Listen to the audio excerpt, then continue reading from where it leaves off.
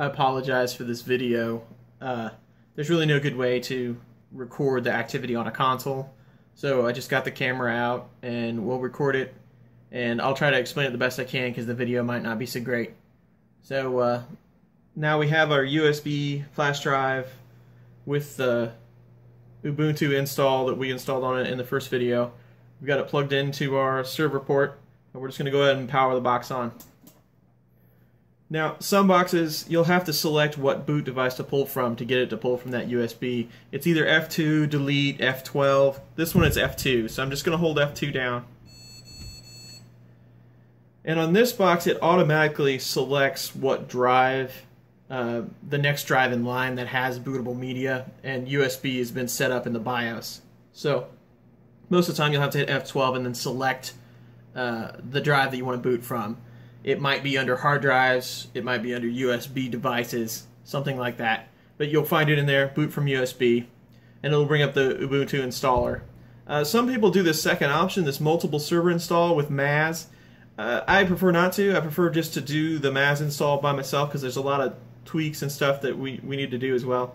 So just in the top one, install Ubuntu server, hit enter.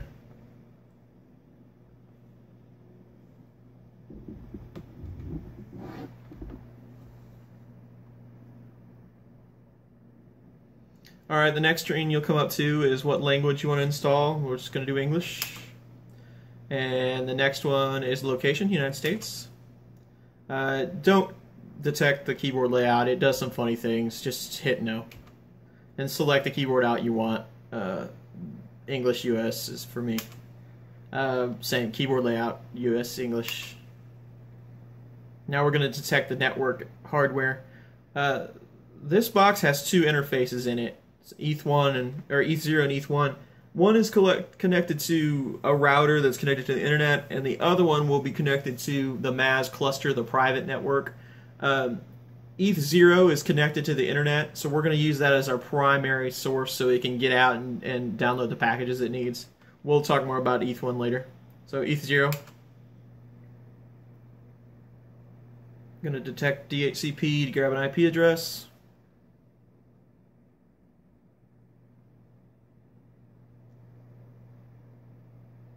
And we found one. And this host, since this is going to be our MAZ host, we're just going to name it MAZ. Metal as a Service. We'll go with that. We are in the United States, so we're going to use the United States mirror for downloading. That's it, the US archive for Ubuntu. Hit enter. We don't need a proxy. We can get straight out. You might need one, but this install will not. Continue.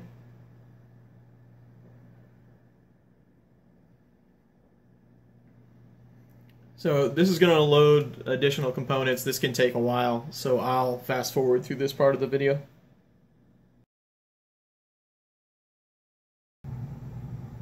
Okay, now enter your username, or your name, and then it will try to take that name and make a username, so just use that as your username. Enter your password. Confirm your password. Now it'll complain about you using a weak password. I'm just going to go ahead and use it. I do not want to encrypt my home directory, so no. Now we're going to get the clock time from the internet.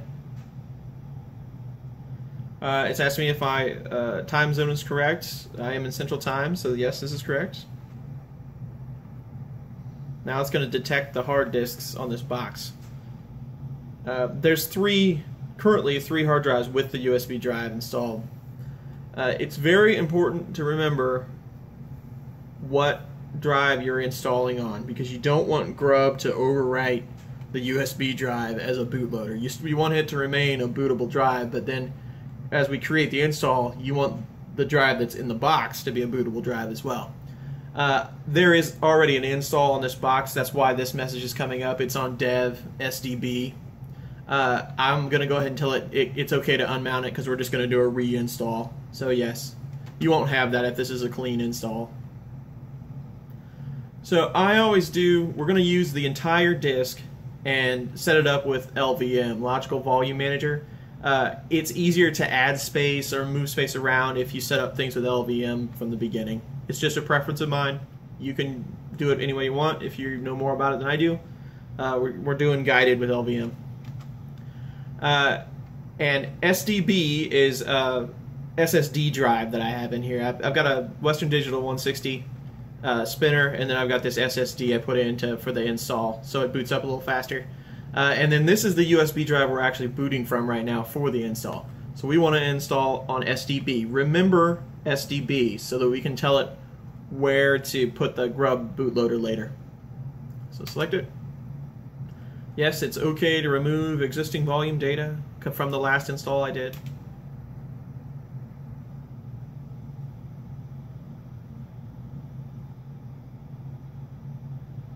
And it's going through and cleaning up the partitions and formatting things.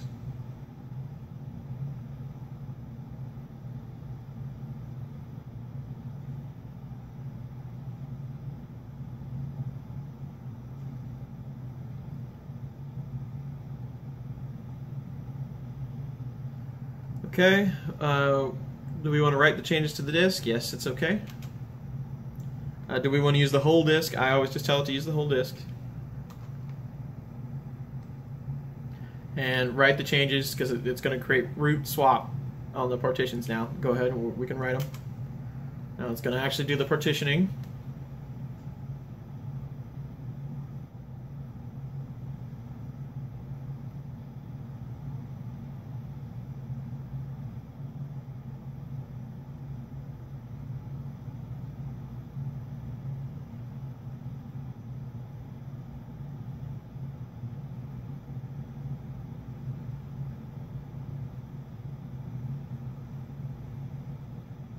Okay, now we're installing the base file system.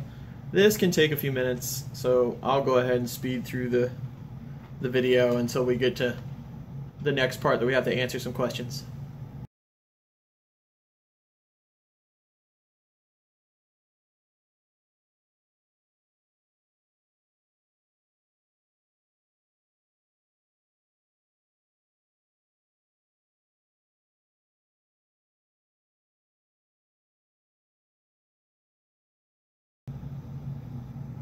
Okay, the next question we come to is how do you want to handle the updates of the upgrades of the system?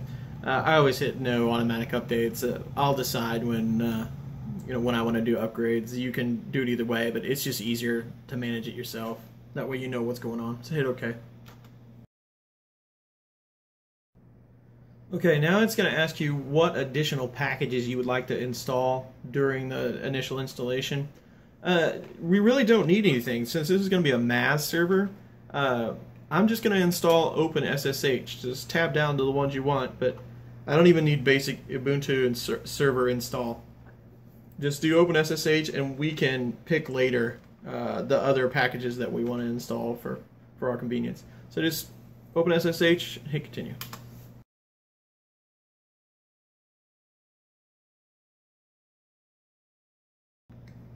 Alright, now we're starting the grub bootloader install. And this is where I said before, it's important to remember, if you have multiple drives, what drive you're installing on.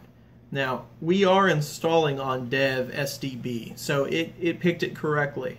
We want to install the bootloader on SDB. Sometimes it will select a different drive, and it's easy to wipe out your USB bootable or put it on another drive that you doesn't have the operating system on that will go ahead and boot. This is right, so just make sure it says the same drive that we set our install on during the partition. So hit continue.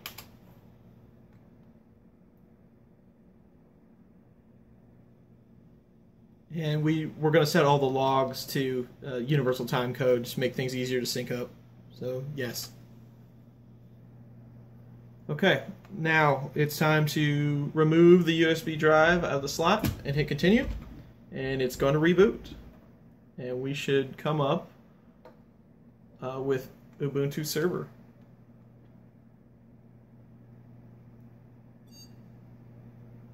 So the server has rebooted, and now we're up to the login prompt. So go ahead and enter in your username and password like we used during the install. And now we're at a command prompt for our MAS server. Now, the only thing we really need to know to get us off of this console and away from this video and back to SSH is what IP address DHCP assigned us, so that we know where to go with our SSH utility. So I'm just going to do a clear to make it easier for you guys to see. And then do a ifconfig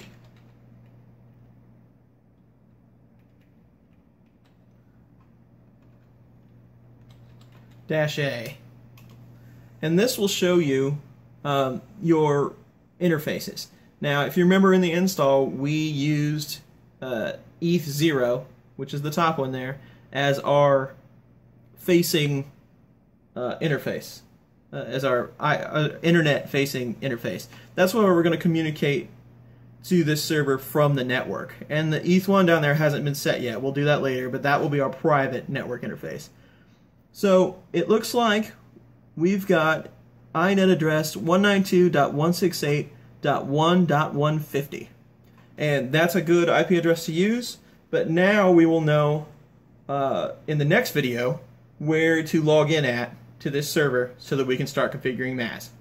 So Ubuntu's install is done. We've gotten the IP address that we need to log in, and I'll see you in the next video to configure MAS. Thanks.